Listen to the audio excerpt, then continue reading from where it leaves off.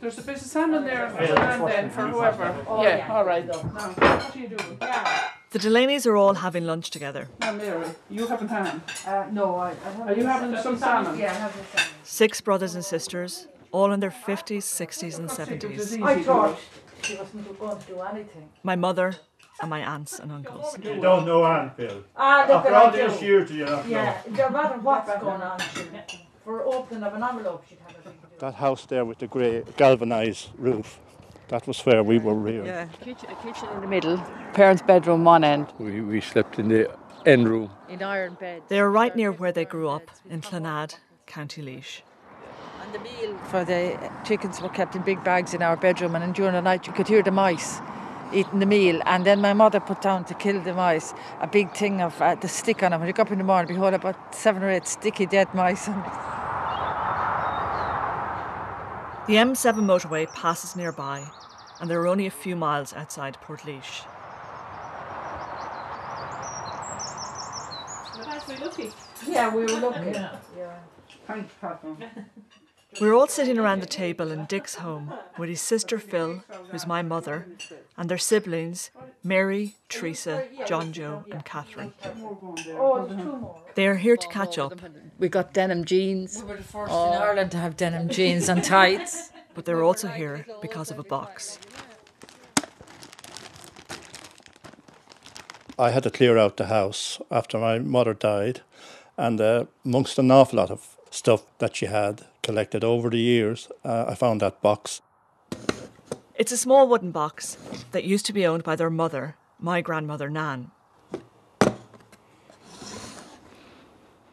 Yeah, it's so resident. Yeah, I think the first thing is just the smell of my granny's house. It's still kind of there, present in this box. It's kind of turf and bacon and brown bread or something like that. Inside are newspaper cuttings, letters and a notebook. I've never seen that before. Yeah. In one way, it's unremarkable. But for her, it was very special, and she always kept the box private. She had never talked about anything in the box. When we were little children, we used to see this brown wooden box, but we were never allowed to touch it or see what was in it, and we knew it was always really, really secretive. So when she died, I know it's probably sad to say that we couldn't wait to get our hands on the little box. When they opened it, my mother, aunts and uncles discovered an archive of their mother's life and their lives, and a memory of a really difficult time. Is that in the box? It's in the box, yeah. And while it's interesting for me, because it's the story of my family, it also gives us a window into life in rural Ireland in the 1960s. A time when the rest of the world was discovering the Beatles and space travel. But in parts of rural Ireland, like this, there was no running water or electricity.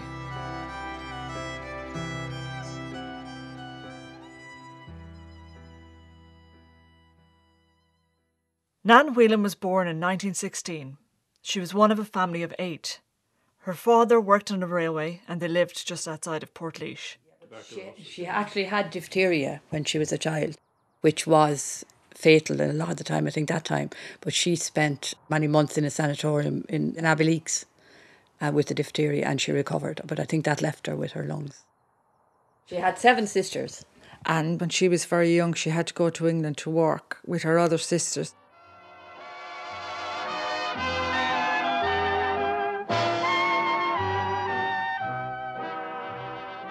In the days before Facebook, smartphone and selfies, people communicated with each other via letter.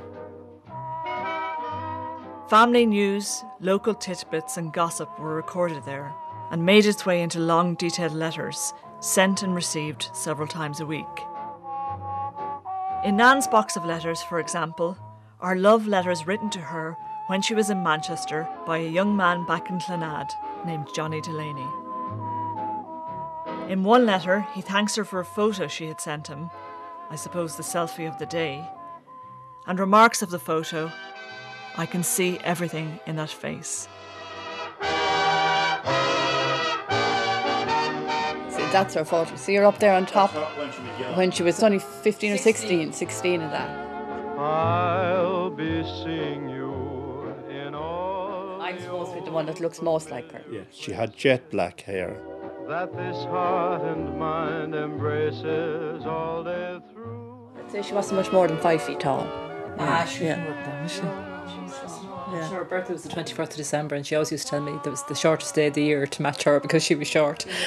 She had a beautiful complexion, and she would never ever. We all had kind of dark skin and been out in the country, but she didn't like that at all. She'd keep your skin out of the sun. In every lovely summer's day, in everything The relationship with Johnny Delaney developed.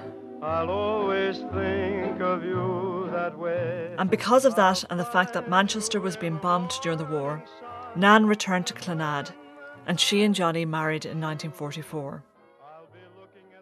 A year later, they had a daughter, Anne-Marie. One of the first items to come out of my grandmother's wooden box was an envelope relating to her. She has a little note in the envelope, a curl from her hair, a flower from her dead hand. It's a little white flower placed in Anne-Marie's hand when she died. Wrapped in tissue paper. That's just heartbreaking. She was never strong. Mum said that she couldn't feed because her jaw was damaged during delivery. She was a forceps birth and the damage to her face. My mum said she died from starvation because she couldn't suck. She was born the 9th of May 1945 and she died the 25th of May 1945. But she didn't talk about her. She never talked about her, no. I remember her birthday. Yeah. No, She's buried up into that graveyard just up the road, and there's no mark on her grave or anything. There was also another baby, Martin. What happened to him? He was Overdue, and he wasn't delivered by cesarean section. He was 10 months. He was a month overdue when he was born dead. Yeah. Well, Mum must have been strong that time. I mean, that was, she was very sick. Even when Catherine was born, she was sick. The small box also contains a notebook Joseph had where Nan recorded details of her children's lives. Walking at 10 months, talking at 15 months, size 6 boots at 1.5 years. When we were born, when we got our vaccinations. Richard Anthony Delaney, born in Portlaoise Hospital on Monday, June 17th, 1946 at 10:20 a.m. Weight at birth 7.5 pounds. And it goes on to talk about your first tooth. First drink. 10 teeth at 12 months, walking at 14 months, talking at... I was walking at 10 months. That's what it says, yeah. Walking at 10 months, yeah. I was a very advanced child. First tooth at 5 months, sitting up and saying Dada at 6 months, walking at 15 months, and talking at 16 months. And you never stopped. I never shut up since.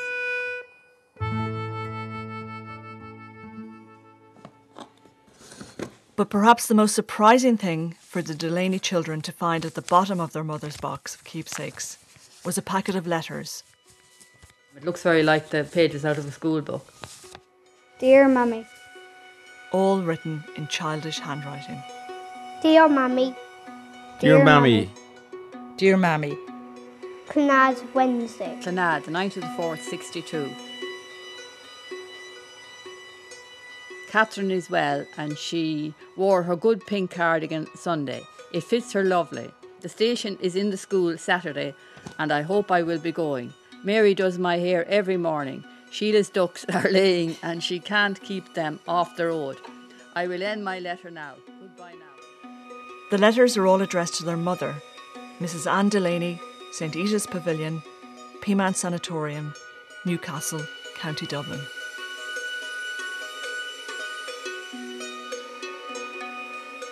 Often at night time she'd be coughing blood and we were absolutely terrified as children, and I remember as a small child I'd stay awake all night to see was she going to cough. The doctor would be called. Now the doctor very seldom would come to the house in that time. You wouldn't be told anything that she was sick, but you knew the doctor came and went to the room where she was sick. That was the only way we knew. I remember her getting sick. I remember the hemorrhaging beside the fire. I remember we were all terrified because she was coughing blood. You cycled down to Killeeds, I think, to get the ambulance. They had a phone. They had the nearest phone. Yeah. I can remember my mother leaving the house, the big car stopping at the gate, and my father and my aunt bringing her from the door to the car, and she was crying. When she was being wheeled out, she said, I think I'm going to die this time, and I'll never ever forget those words. And my father saying nothing, but that stuck with me all my life. And I heard my father saying to her, think of the children, Nan, think of the children, don't be crying. But of course, she probably was thinking of the children all the time, yeah.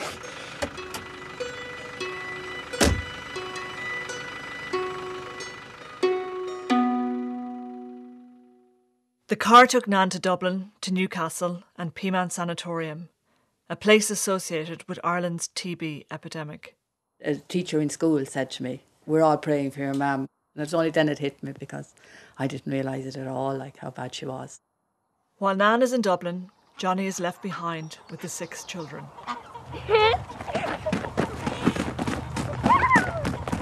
They were very difficult times because we lived on a small farm. My father had a job with CIE, so he had only a day and a half day Saturday and a Sunday off. While my mother was in hospital, he had to continue working. And he hadn't great coping skills domestically, although he was a great worker on the farm and on the bog and in his job in CIE. And he had a very difficult time and there wasn't much help. He couldn't cope, and that was typical of men at the time. I wouldn't blame him for that, you know. Nowadays, with home appliances like washing machines and ready-made food in supermarkets, it's easy to forget that the division of labour on a farm in the 1960s was a division of particular skills. Nan going to hospital in Dublin meant that her skills were gone from the house.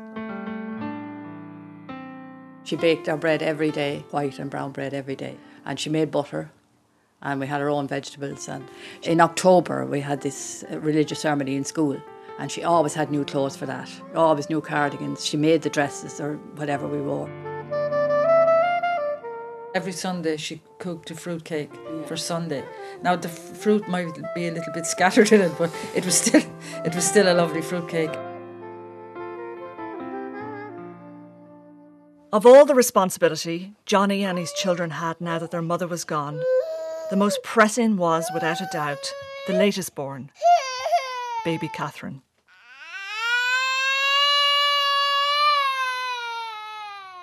I don't know how she survived. Thank you all for looking after me. Yeah. I can't imagine what it would have been like to be left with a very young baby to mind. I mean, really, fair play to you for me. When we were feeding her, we fed her on bottles of cow's milk and Marietta biscuits. We never gave her any proper. I don't think she got any proper solid foods at all. Johnny, their father, had to go out to work all day, so a decision had to be made about who would mind the baby. I was the eldest girl, I was 14, and because I was doing my junior cert, that's why Phil had to stay at home and look after the baby, because I had this exam to do. I took a year off school to mind my little baby sister. I was 12. At the time their mother went into hospital, the 6 children ranged in ages from 6 months to 15 years. The older children were acutely aware that with Nan out of the house, everyone was struggling. Of course, you were in a cot beside the bed in their room, and if you cried at night, Daddy had no patience with you, and he used to shout at you, shut up. And we were terrified in the other room listening to this. I just lie rigid, just willing you to please stop crying, so he could sleep and everything would be all right. Clonard, Wednesday. Dear Mammy, we are all very well here. Catherine is going on great. She is very big now, and she can sit up by herself, and she can crawl along the bed. She still eats as much as ever. Auntie Noreen is very good to us, and she visits us often. Catherine doesn't mind her now. She laughs and smiles at her. Goodbye now from Mary, and this is from Catherine, her first scribble. What's on there? So that's my letter, apparently. I got your hand to move with the pen over the paper so that you'd have some contact with her. When Catherine started to stand up, pull herself up, we were trying to mind her, and Dad got this tea chest, this big timber tea chest, and put a pad in the bottom of it and put Catherine into it. And that was in the kitchen with Catherine in it, pulling herself up. And I always remember her looking out over the side of the tea chest in the kitchen. At one point, there had been some discussion about sending Catherine away to be looked after by an aunt who lived in Rosslare. But I'm always grateful that my father's sister, Auntie Kit, didn't bring her down to Rosslare, because then she would have been totally... And was that an option? Yeah, that was an option, yeah. And then my father didn't want it anyway, but... Well, she probably would have had a good life, but... Live beside the sea. We didn't want that either. You might have been fed better. More than Marietta biscuits.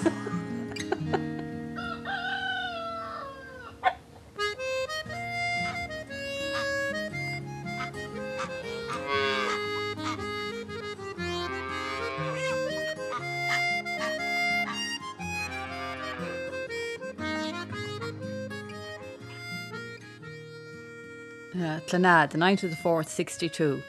Dear Mammy, I hope you are getting better. We all wrote letters to her at the time. I miss you very much and I am praying hard for you every morning and night. I am nearly better now. I got up yesterday, but I had a great day in Dublin. The spring show was great and there was a lot of... I can not remember writing the letter to my mother. Yeah. I was very emotional there when I saw it. Yeah, I'm sure. I was very moved by it. And I am saving up for a camera. It cost 25 shillings. We will soon be doing the elementary exam, but I am only doing it in English. We're all very well here. Phil was sick for a day, but Teresa stayed at home. I only missed Monday when I had to do the washing. We got our holidays. We all missed her. And the only way we had of communication at that time, there was no phone or nothing like that. So it was only by writing letters we could keep in contact. Condon had an operation in Dublin Hospital last night.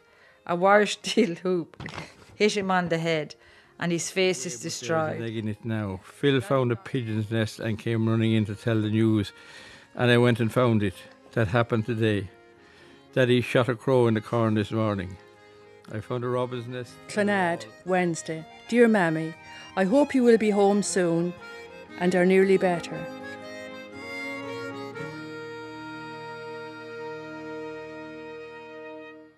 Nobody supervised the letters. No. We wrote them ourselves.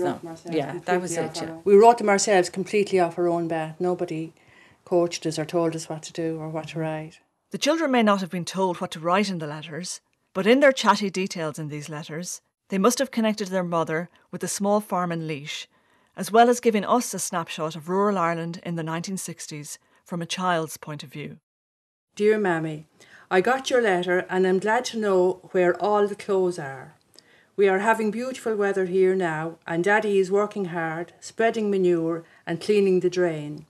They are getting on great with the work. He got another week off. I got a letter from Auntie Mary in Scotland and she sent me 2 postal orders each, worth 10 shillings, and that's a whole pound. Aren't I lucky? Phil has 6 chickens out and 1 white turkey, and they are all eating and drinking fine.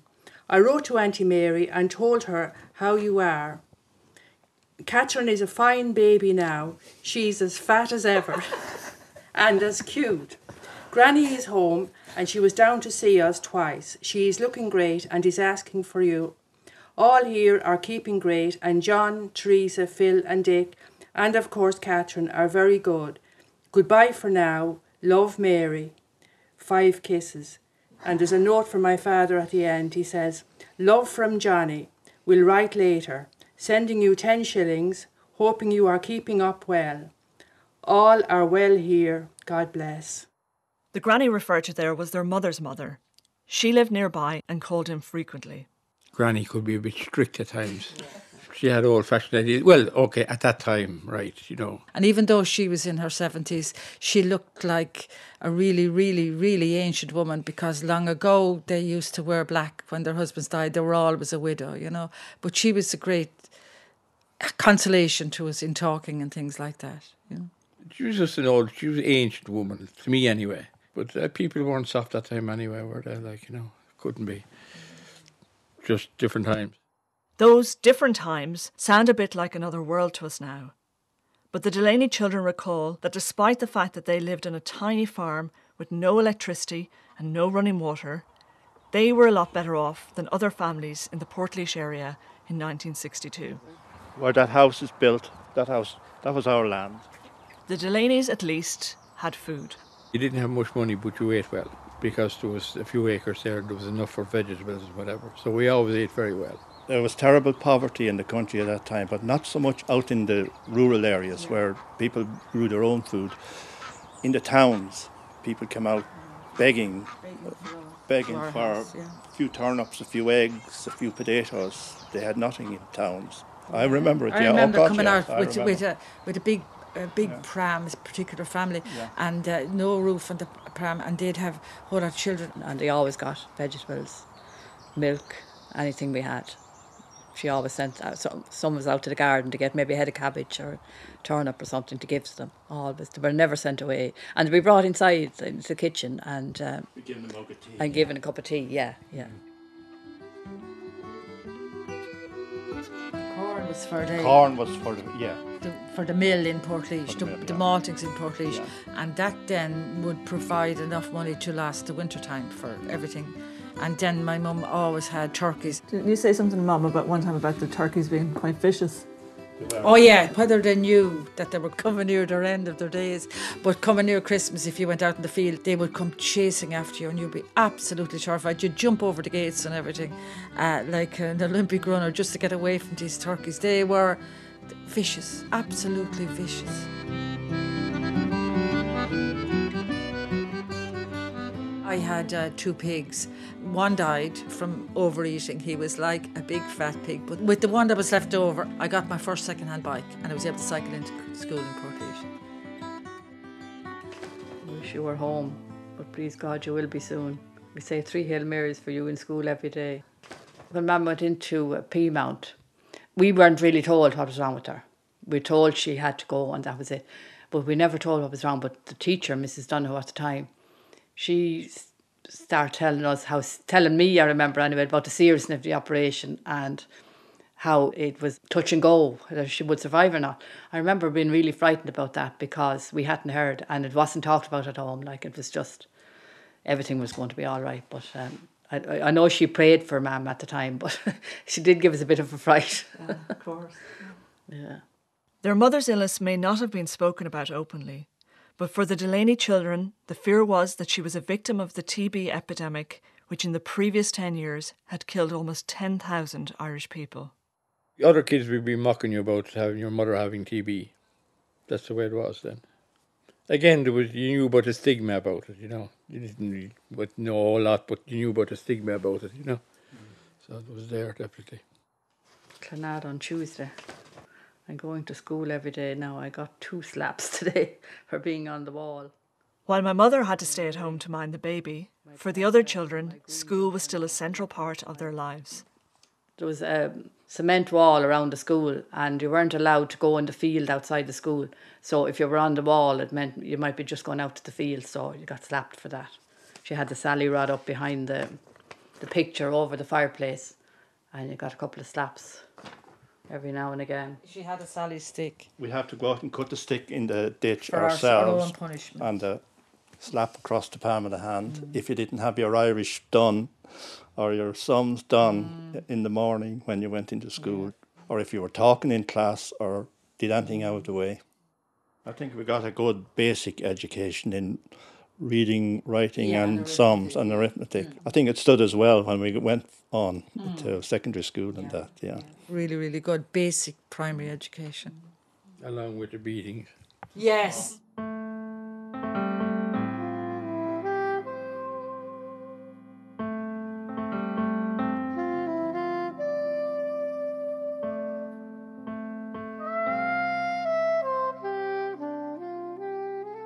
Dear Mammy, it's a pity that I haven't the carrots.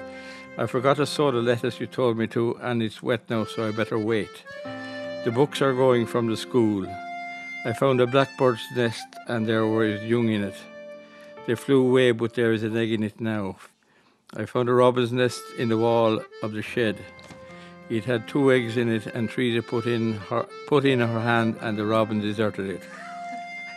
There is 1 egg broken now. We planted the potatoes yesterday. Bye for now, John Joe. I loads of kids, so don't worry about that. I was trying to fill the space up. We all had our own bird's nest. So we found a bird's nest when we were going down to get the cattle, just bring the cows up, and we found a nest. That would be ours. Nobody else could have that.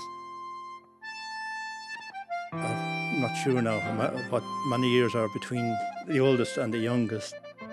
Sitting around the table in Dick's house, as you can imagine, everybody remembers things from 1962 differently. I can't remember. That's it. For instance, when I asked them, with all the work that had to be done, if they had much time to play. As long as you did your little bit of work that you had to do, you were free all summer long. All summer long. We were now with the bog. We had the bog. Oh, yeah, the bog. We had awful work on the bog. Just from the bog to the hay, back to the bog again, Yeah. and back to the hay again, and then you were back in school. Yeah. And the tinning the beef. Yeah, picking potatoes. My birthday was in October, and I remember spending one birthday out picking potatoes the whole And the birthday. potatoes were black colour, so you couldn't see them when the light was going. They were black. They were called Skerry's potatoes that they're not done, and they were as black as the clay in the drill, and you had to pick them all up. This sounds as if it was 100 years ago. It does sound so long ago, and reading the letters, it does sound like so long ago. It's does. surprising when it's the It's 1960s.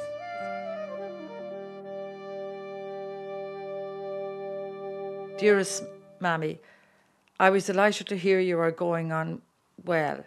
Mary is back at school now, and I have all the house to myself. Daddy is very good. He sweeps the floor.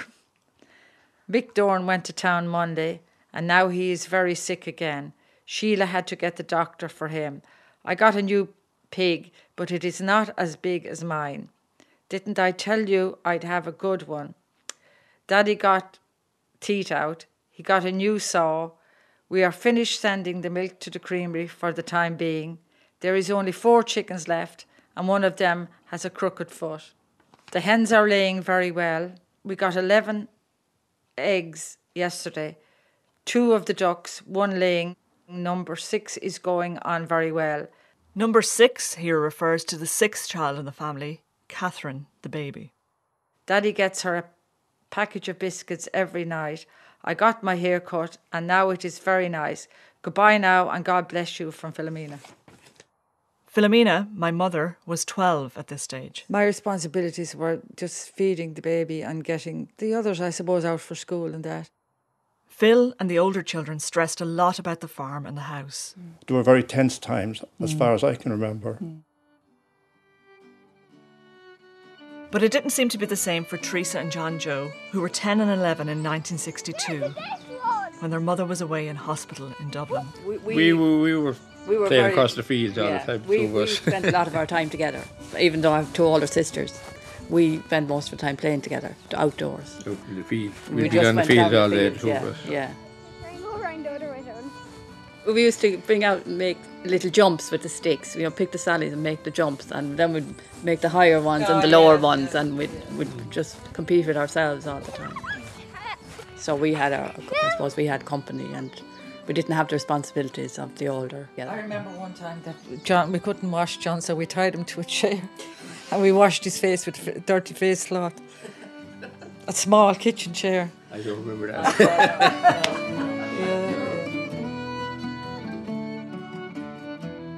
But the work on the farm wasn't spread evenly throughout the year, and there were periods when the Delaney children had time on their hands. My father would go to work, and when he'd be gone out in the morning, because we were only children during the summer holidays, we'd take out cards and we'd start playing cards all day till it was time for him to come home again. We'd no television, so we'd nothing else to do to keep ourselves happy. I remember him coming home from work, and we had been left on our own all day, and the fire was out. You had to keep the fire going, but of course we spent most of the day playing cards. He came home expecting some sort of a meal after working hard all day. There was no meal, and the fire was out. And I don't blame him for flying into a bit of a rage. As regards cleanliness, let's say, in the house now, we threw everything into a corner. But the mess in the corner was more than just a matter of tidiness or hygiene.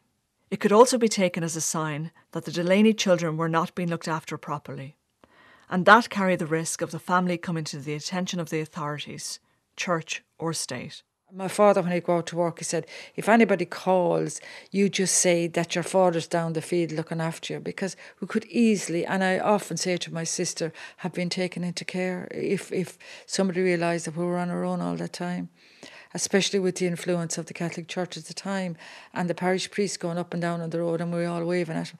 It's just, that was no worry then. We didn't know about that, but now we've often said that in a number of years past that we could have easily have been separated, and that would have been off. Things would have been so different for us. But we were kept together. And I never knew why my father and mother used to say, when any man or woman calls to the door, you just say your father's down the field working. And that was why. I remember one day we were playing out in the yard and a guard on a bicycle pulled up at the gate. The gate was closed and he pulled up outside the gate. And I remember him saying to me, where's your mother? And I said, she's in hospital. Where's your father? He's at work. Who's looking after you? And I remember saying to him, nobody, we're looking after ourselves. And he went off on the bike. And I just thought after I'd grown up, we could have been taken into care. Anything could have happened to us. Radio Erin. From now until 1 o'clock, it's hospital's requests.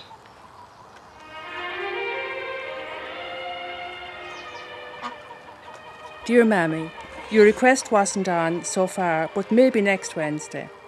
I will listen to it, won't you? Now, I'm going to try to get through as many cards as I can this morning, so here goes. For Aidan O'Reilly, who's in the Richmond Hospital recovering after an operation, wishing you a speedy recovery. Best wishes from Maura. We sent in a request for her, but I don't think they played it. In County Donegal. And Darren, I believe that you were to make your first communion on Saturday the 26th. I'm very sorry to hear that you're missing that, but I hope you'll be out of hospital soon. I was the eldest girl, I was 14, and I missed Mam terribly. I was at a very vulnerable age, and I remember just missing her so much. I had this pen friend, and she wanted a photograph of me, I remember, and I had no self-esteem. I was looking at this little black and white school photograph and thinking, oh, I can't send her that, I look terrible. And I think I wrote to her in the letter asking her what would I do, or where would I get a nice photograph, where I could have got some reassurance from her that everything was all right and that I didn't look as bad as I thought I did, you know.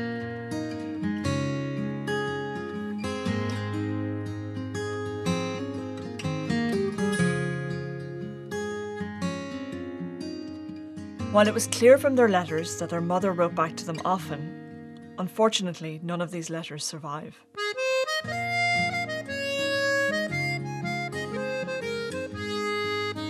Monday, Clonard, dear Mammy. Sheila has only 3 goslings out of 18. Hard luck for her. 2, Mick is going on great and might be going to work on Tuesday. Mrs. Dunn is in bed, sick. She has a septic flu. As the nurse says, they are all very good to her with bottles of whiskey, lemonade.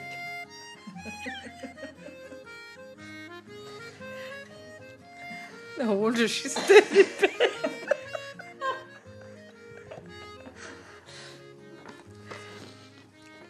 Dick sends all his love, and John too. He wed the carrots this evening. It's a great job. My birthday is very soon. Will you be home for it? Mrs. Dunn gave me a lovely summer skirt. It is a bit too big. The heifer milk's great and we have plenty of milk now. Anyway, the cows stay out in the pasture all night. Catherine has 9 big teeth. I give her an egg in a cup every morning. The pigs are got terribly big. Now they are able to eat enough now anyway. Myself and Granny did the washing today. There are some pansies out in your garden. The lilac is in bloom everywhere. Catherine is able to say Mary now and able to say Day Day. The meadows are very high now, and the corn. The jackdaws have little ones in our room chimney. Granny washed my hair last Wednesday. I will say goodbye now. Your loving daughter, Philomena. Do you know what I notice about all the letters? And it's really sad. First of all, we talk about the daffodils and the flowers in the spring, and then we talk about the meadows, and we talk about all the fowl getting bigger, and we talk about the corn, and we talk about the pansies in the garden. So it's summertime and Mama's still gone. You know, that's really sad.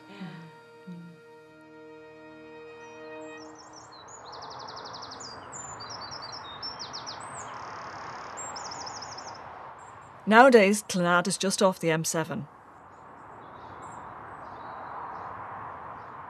And on the M7, you can get to Peamount Hospital on the Dublin-Kildare border in an hour.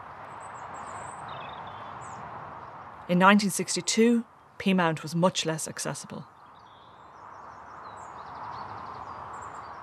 There was absolutely no transport in our family at all, but one of my uncles, he would drive an old Ford Prefect's car. It would take hours and hours and hours and then to get from Portlaoise up to Peamount.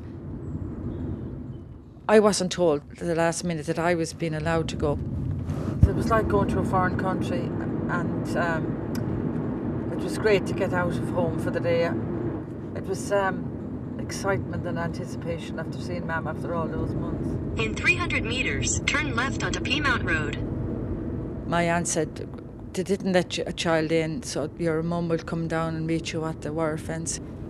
No sign of fences or anything now, it's all very open. It's beautiful countryside around here, Isn't it lovely? Yeah. That over there seems like part of the old building, but maybe that house there would have been, yeah. And it was something like coming in from the roadway there and stopping at this older fence and just talking to her through the wire fence. But no modern buildings like this at all then. And were other people out and about? Did you see people around? No, I don't remember. I was so concentrated on what I was going to say to Mam about when would she be home and little things like that. You know, little childish things. I remember going up in Bernie Farrell's car up to the gates and waiting outside the gates, and my father would go inside and he'd be gone a while. Then he'd come back with my mother to stand inside the gates, the big iron gates, and look out at us, and you could talk to him but you couldn't touch him. Do you remember what you told her, what news you had to tell her? Just about the chickens and the hens and the turkeys and the flowers that were in bloom and the seasons and that in our garden. So that down there is probably the main entrance, I'd say, where we came up. And along that hedge there was probably the fence I was talking about. And did Granny ask you about all your siblings? Ah, yeah. She was asking how were we getting on at home and how were we managing the washing and the cleaning and the cooking.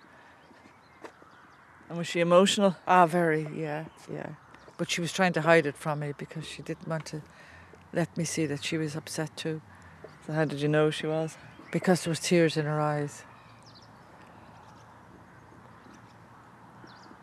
And how did you say goodbye to her? Just through the fence, and she walked away and I walked away. That was it. I was looking forward to going for something nice to eat and childish things, I suppose.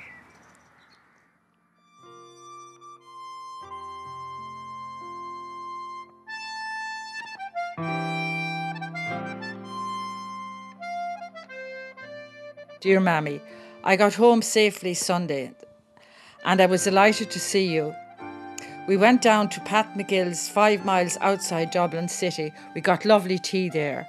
There are 6 chickens and 1 turkey out. They are real hardy and I had them out in the yard.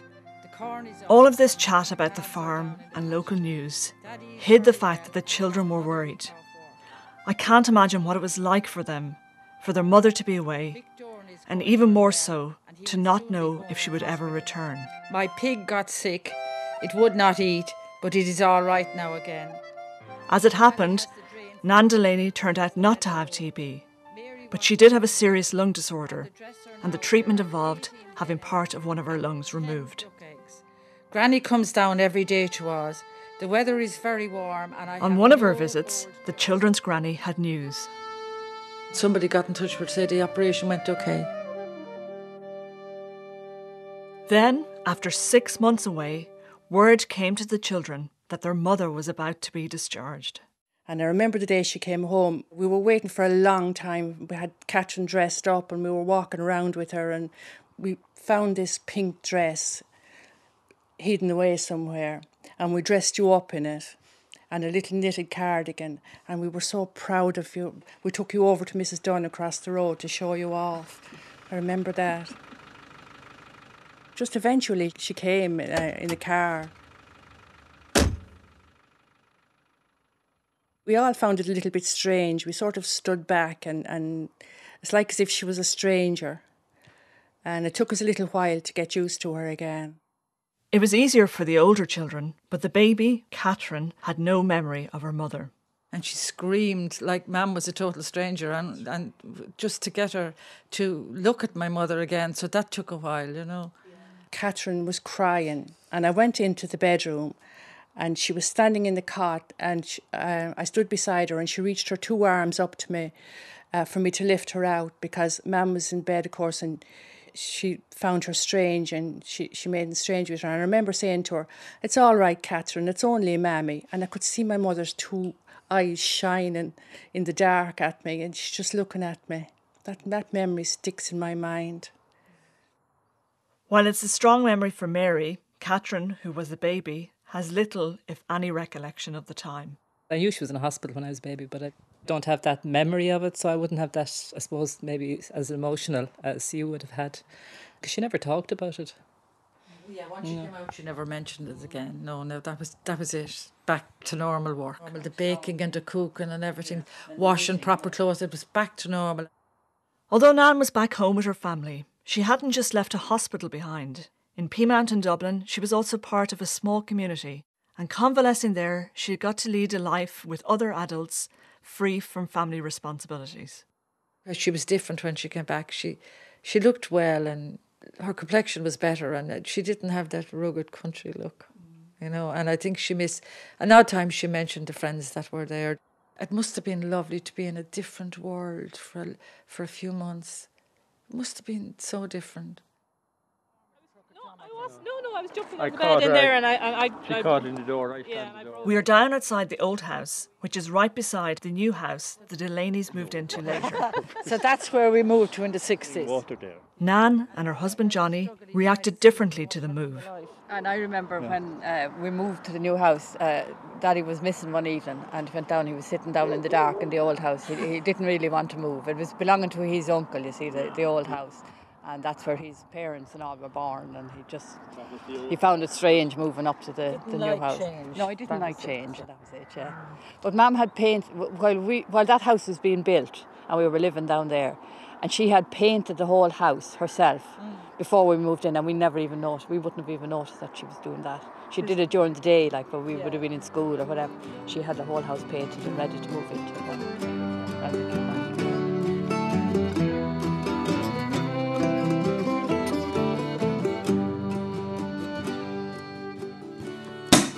My granny's box of letters is closed now. The letters provide a window into an anxious time in my mother and her siblings' life almost 60 years ago. Somebody said, well, Shamsini, he lived through medieval times into modern times. Like that, wasn't it? Yeah. A bit. Yeah. The correspondence that Nan saved is also an archive of a life. We keep the things that are close to our heart. And was it moving into that house, was that a big deal? Oh, it was a big deal, yeah. We didn't know how to use the inside toilet. We still went out the back. Are you being honest now? No, she's not.